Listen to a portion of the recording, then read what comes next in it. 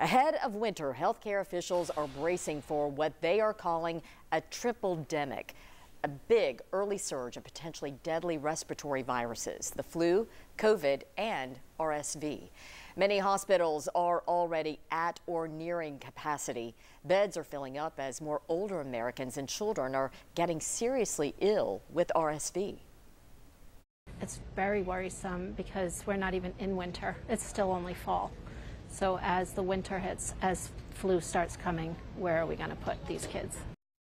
Healthcare officials are urging Americans to get COVID boosters and flu shots soon.